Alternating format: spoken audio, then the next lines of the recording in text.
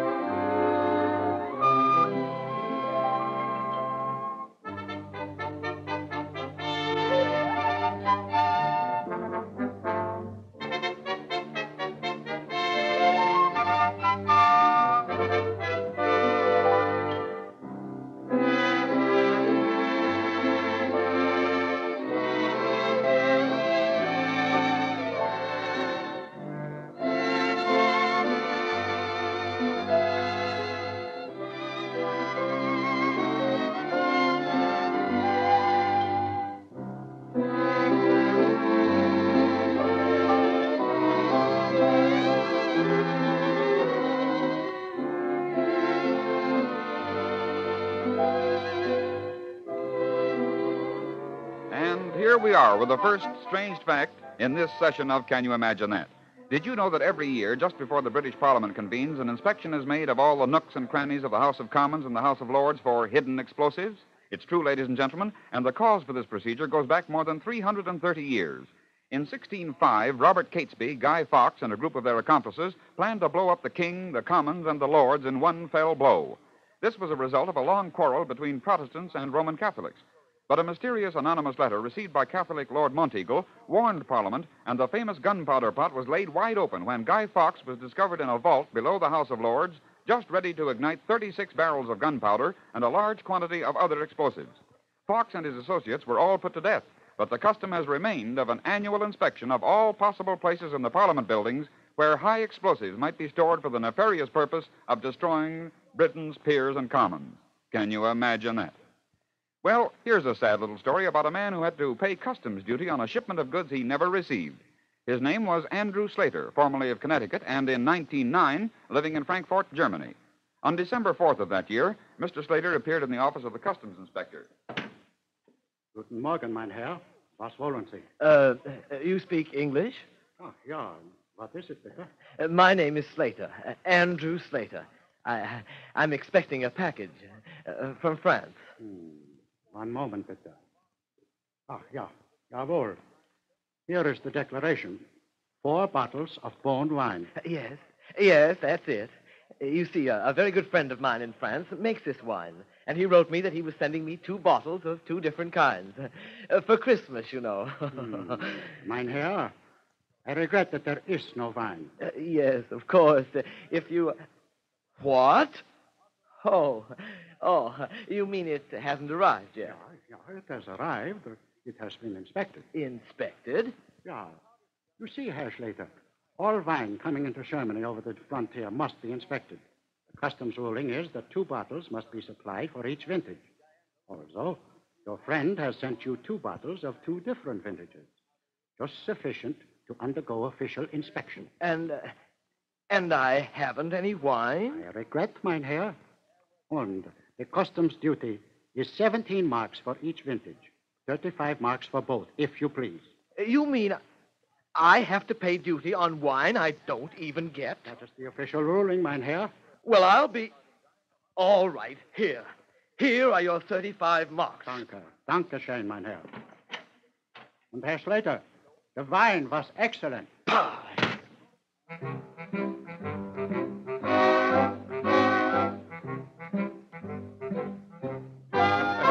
Yes, sir. Poor Mr. Slater had to pay about $8.50 duty on the wine which had been sampled by customs inspectors.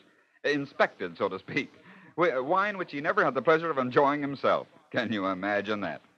Listen, you outdoor guys and gals, do you recognize this sound? And this familiar cry? Four. Golf. The game that sends mighty men into gibbering fits of fury when they miss a little white ball. Golf is generally conceded to have its origin in bonnie Scotland. The Royal Scotch game, it's called, but once upon a time it was prohibited in Scotland. Can you imagine that? Yes, in 1457, a proclamation was issued that might have read something like this. By royal order of His Majesty the King of Scotland, the game called golf, also the game called football, are hereby prohibited in Scotland because of the alarming decrease of interest in the national sport of archery. Yes, sir. Golf was prohibited in the land of its birth. But ardent golfers continued to golf. In fact, enthusiasm reached a new height. And in 1491, the Scottish Parliament was forced not only to bar the game anew, but made fine and imprisonment the punishments for anyone caught playing the game. And that included the persons on whose property it was played. Then how did the game get back into popularity? Well, it's a very amusing story. It seems that James IV of Scotland was one day signing the 1491 bill. His signature was affixed to the document when one of the noblemen of the court spoke. Your Majesty, I pray ye consider this decision about golf. Too late, sir. Too late. I've signed the bill. But, sire, this game is one of the Better best. than archery, perhaps? Foolishness. Majesty, it keeps one out in the healthful air. It builds sinews and strength. I pray you withdraw the bill. I ask you, nay, I command you to stop prattling about this idiotic game. It cannot be compared to archery. Have you ever seen a game, Your Majesty? I have not. Why should I look at a game which, from all reports, is child's play? Sire, I've taken the liberty of bringing my golf clubs and a ball here today to try to convince Your Majesty that the game is not stupid. If I may be permitted... Oh, go ahead, go ahead. It will amuse me to see a grown man pummeling and hammering a foolish little ball. Thank you, sire. The ball is put down soon. The club is held thus and... You see, sire? I see. I see one of my courts straining at gnats, throwing his strength away on a tiny ball. You think it requires skill to hit the ball with a club? Ha! Would Your Majesty care to try it? I try it? Oh, Lushman, 'tis not skill. The club, Your Majesty, and the ball. Oh, very well, very well. I'll end this nonsense once and for all. Mark, you know, I've never touched a ball or a club, but I'll wager I'll hit it further than you. Stand aside, Glencairn, and you, Murdoch. Aye. So, I waggle the club thus and... Aye. Your Majesty, the ball. The ball, eh? Aye, you missed it, sire. Glencairn, hold my tunic. I'm bound by its sleeves. So, no idiotic ball can make a fool of James of Scotland. Aside there, Murdoch. Confound it! Is the ball tied to the floor? Aside, Murdoch. Don't get in the way. No! And so James IV of Scotland perspired and grunted, and the little ball mocked him until he went to bed that evening vowing to conquer the game, and thus he became an addict. And when the people heard of his penchant for golf, they proceeded to disregard the laws against the game and played it with all the more fervor. And by the way, Mary, Queen of Scots, is the first woman golfer on record. In fact, she brought a heap of criticism upon herself by shooting a few neat holes of the game just a few days after her husband, Henry Stuart Darnley, was blown to bits at Kirkafield, Scotland. Can you imagine that? Well, that's a good old Scots tune. The Campbells are coming. You know, in our digging around for musical oddities, which we expect may startle you a bit, we found a number of old classics and old folk melodies which, if the tempo is changed slightly, amazingly resemble some of our modern popular songs. For instance, listen again to The Campbells Are Coming.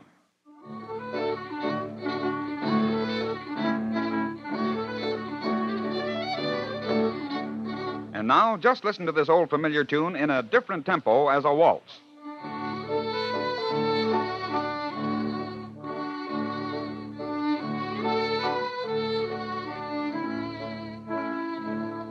Well, did you hear one of our modern popular ballads in that? You didn't? All right, get this.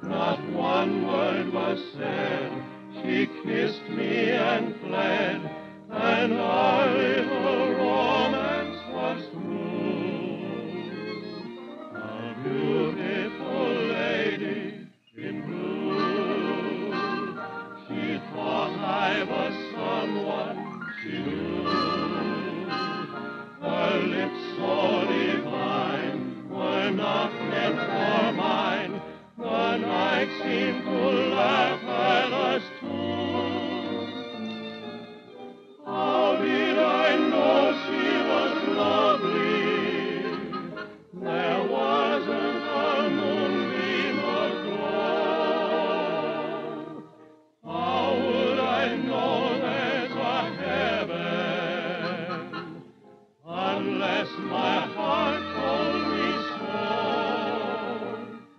A beautiful lady in blue, and strange as it may sound to you, a lifetime was spent in one little moment with a beautiful lady in blue. And there you have it, ladies and gentlemen. Another session of Can You Imagine That? We'll be back with you soon again on this same station. And until then, this is Lindsay McCary bidding you all goodbye now.